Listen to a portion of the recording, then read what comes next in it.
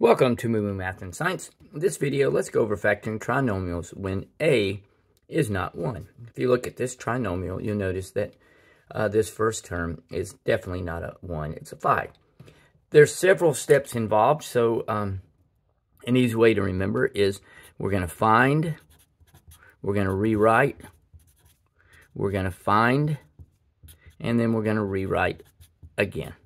So let's get started. Okay, so here we go. First, we're going to find. What we're going to do is we're going to multiply the first term times the third term, which is 5 times negative 6 is negative 30.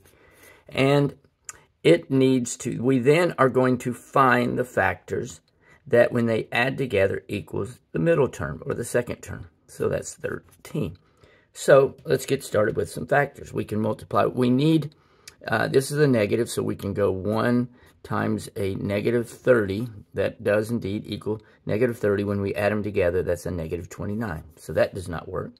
And then we can go negative 1 times 30. That indeed equals negative 30, but that's a positive 29. Okay, and then we can go, let's do this. Let's go negative 2 times 15. When you multiply that together, it is negative 30. And when you add them, it indeed is 13.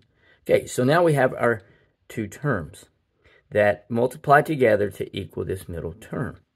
Now we're going to rewrite. And what we're going to do is we're going to rewrite this 13x, but we're going to split it.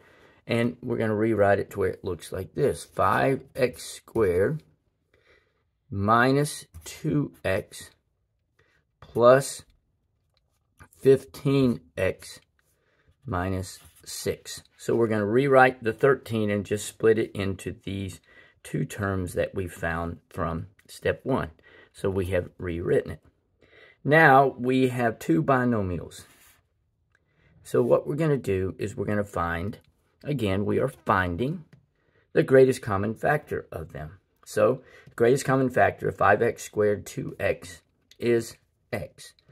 So we're going to write that on the outside. So we have x.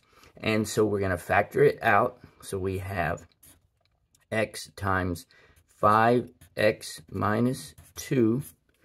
And then we're going to find the same thing. We're going to find the greatest common factor of this binomial. And that looks like that is a 3. Okay. And so when we factor that out, that becomes 3 goes into 15 5 times. And then it goes into negative 6 2 times. Okay, so now we have found the greatest common factor and factored it out. Now all we do is we rewrite. Notice that we have a common binomial, and then we have two terms that were the greatest common factor. So we're going to combine these. So we have x plus 3 times this common binomial, 5x minus 2. So we have rewritten it, okay? Okay, and just to be safe, let's go ahead and check our work. We were foiled this. So we have first, x times 5x is 5x squared. Inner, we have 3 and 5x, so that's a positive 15x. Outer, x times negative 2, negative 2x. And last, 3 times negative 2 is negative 6. Combine like terms. And that equals 5x squared. A positive 15 and negative 2 is positive 13x minus, excuse me, not 3, minus 6. So it looks like it works out. So there we go.